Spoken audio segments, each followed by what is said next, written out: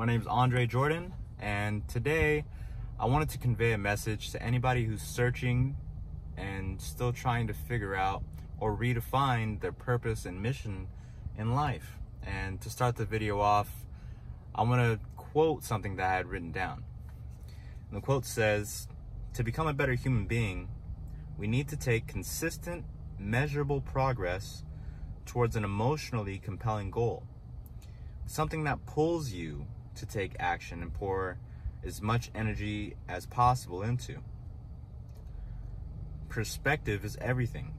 Things happen to all of us, but the meaning that we give to those experiences will define our outcome and expose who you really are."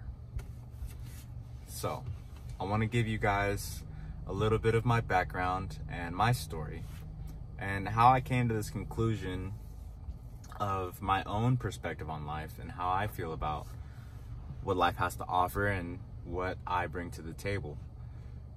So my story starts off when I'm 17 and a half and I had just finished high school, and I had no set direction in life and didn't know exactly what I wanted to do. I just know that I needed to have some kind of motive or some direction or drive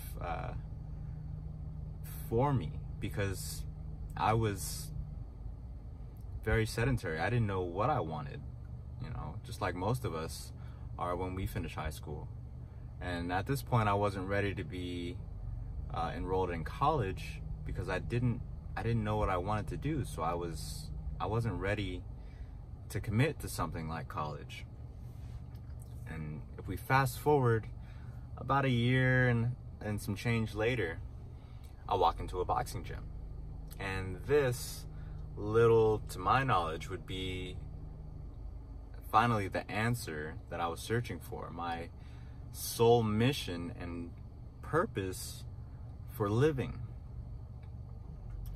And when I say that, I really mean it. I put everything that I had into boxing. There was not much that I could have done more to be a better fighter. And I'm very proud of the work that I had put in. And I believe that what had driven me to put so much effort into boxing was just the sense of fulfillment that I had for it, the confidence that it gave me, and I had finally become recognized. And before I'd started boxing, I had zero confidence. And some people have an ego issue, but I was on the opposite end of the spectrum. I had no ego, and if I would have had some, then it probably would have been better for me. I was somebody who didn't really believe in himself very much and didn't know what I wanted. So when I had finally found boxing, it gave me some confidence and put me on a path to find and become a better person, So I'm boxing at 18 and a half years old, going on 19.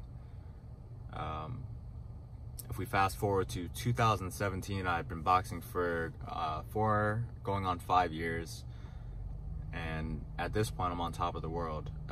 Everybody that I know respects me for my skill in the gym because I put in the work to demand that respect. And I'm getting ready to go pro. I've won 2 Golden Glove championships at this point. I had 14 fights, and life was amazing. Things felt great, and I knew exactly what I wanted and could see my life years down the road. I knew I had everything planned out. I knew exactly where where I was going to end up. And I had become so confident in myself that I was sparring heavyweights when I was 150 pounds. And I had been sparring heavyweights for years.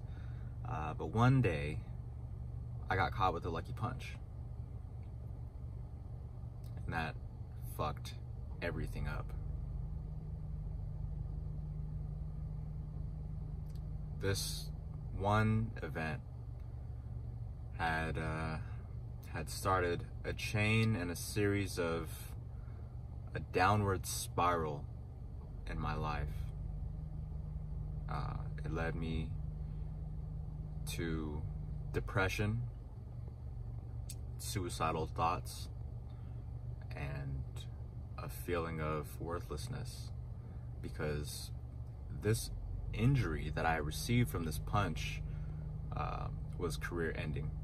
I had gotten 2 bulging discs in my neck. It's a very sensitive area, especially if you're going to be getting punched for a living.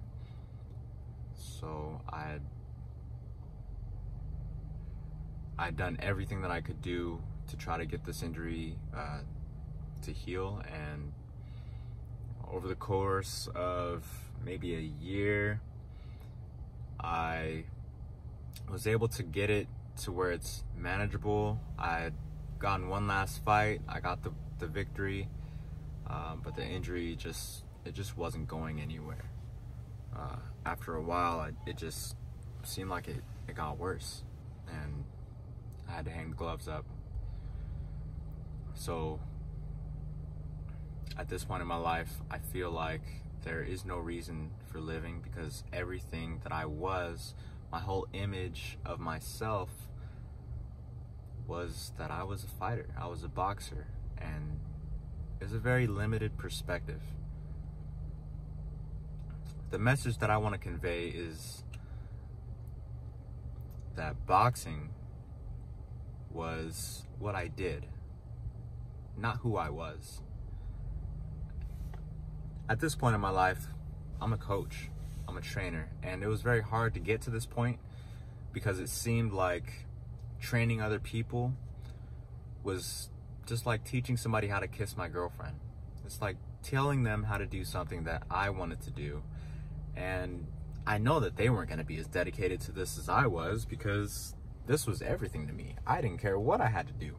I would throw 1,500 consecutive jabs just to perfect it in a row, back to back to back. I would work 16 hours a day, get off work, and then I'd have to go run because I have a fight coming up. I didn't care what I had to do. And I knew that the people who I was going to train most likely weren't going to be in the same frame of mind that I was when it came to boxing. So it felt like I was being robbed of my whole image. And perspective is pretty funny, and life has very strange ways, because I look at life kind of like a mirror. Like, let's say life represents the mirror. If you stand in front of the mirror, you're gonna see things in the background. So you can have, life is gonna give you a perspective. Now, if you move a little bit closer to the mirror, then you can see even more things. So if you move closer to life, then you'll have an even greater perspective. Now, if you take the same mirror and move that away from you, will you see more things? Yes. But it's a really shitty perspective, because you're still in the same spot and life has moved on. So over the course of, I think it's been like 2 years since I've been dealing with this injury, and the way that I had overcome my depression was by going to counseling and talking about it. You have to feel it to heal it, right? You got to just experience all these things, because life is going to throw you some curveballs, but you can either roll with it or be rolled on by it. There's a little story that a philosopher named Jim Rohn I gave, and I really like this story because it's really eye-opening. who he says, there's two salesmen, and it's a very rainy day. Both salesmen look out the window. One salesman says, wow, with a storm like this, you can't expect anybody to go out and make sales. So he stays home. The other salesman looks out the window and says, wow, with a storm like this, it's a great day to go out and make sales. Everybody's going to be home, especially the other salesman. That just opened up so many doors for me. If you haven't heard of Jim Rohn, check him out. He's a great philosopher and has been a life coach for me. So I wanted to touch on how I feel about coaching now. I'm in a leadership position. I'm in a point where people look to me for guidance on how to make decisions to enhance their life, potentially change their whole dynamic for how they live their lives, and reaching their goals. I'm here to help other people reach their goals, and this has given me such a fulfilling sensation. I can't express it any other way. Helping other people makes you feel better. The Bible says, he who serves the many will be among the greats. And I can understand why now.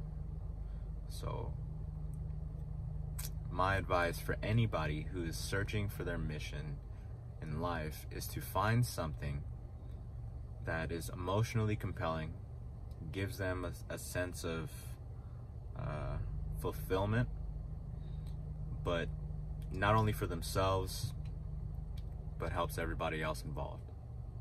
Thank you guys for watching the video. Love y'all. Have a good day.